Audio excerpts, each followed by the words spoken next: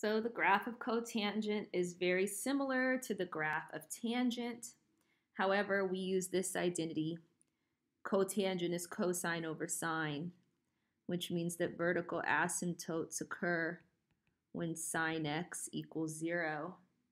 And that's going to be at multiples of pi.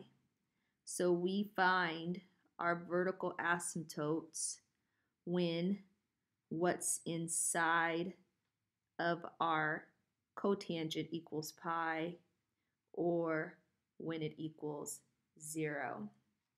So mostly everything's the same. Our period is pi, right? But now for a cotangent, we start up and then go 0 and then go down, right?